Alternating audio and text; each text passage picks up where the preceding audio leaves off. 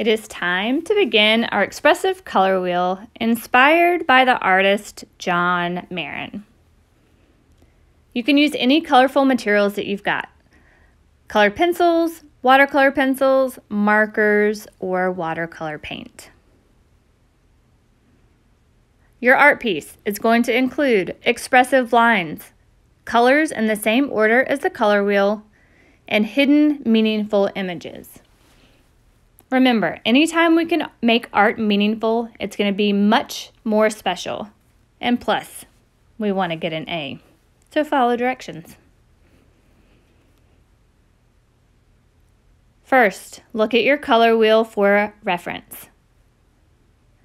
Look at John Marin's art piece to be inspired by his designs and the order of how this is created. Think color wheel. First, draw a circle in the middle of the page. Then draw 3 expressive images. Leave space in between each images. I chose to look back at John Marin's art piece and create buildings. You might choose to do something differently.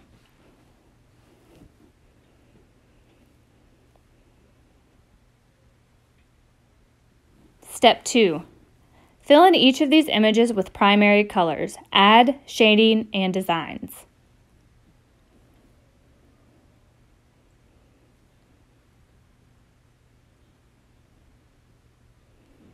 Step 3. Draw images in between the first images. Make these meaningful to you.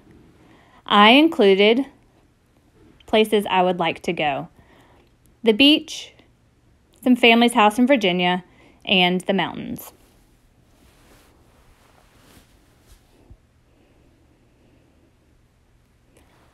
Step 4.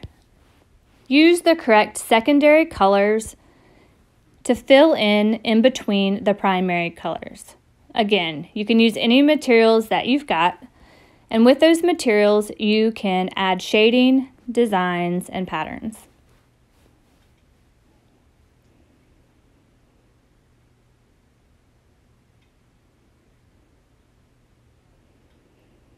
As you're creating, feel free to go back and pause so you can follow along.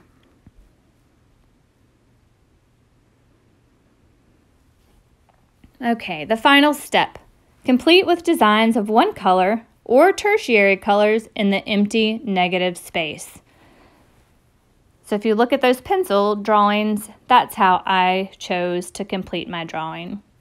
Think of the centerpiece, the center of the circle, as your happy place. Is there something you would want to add there? I can't wait to see your art.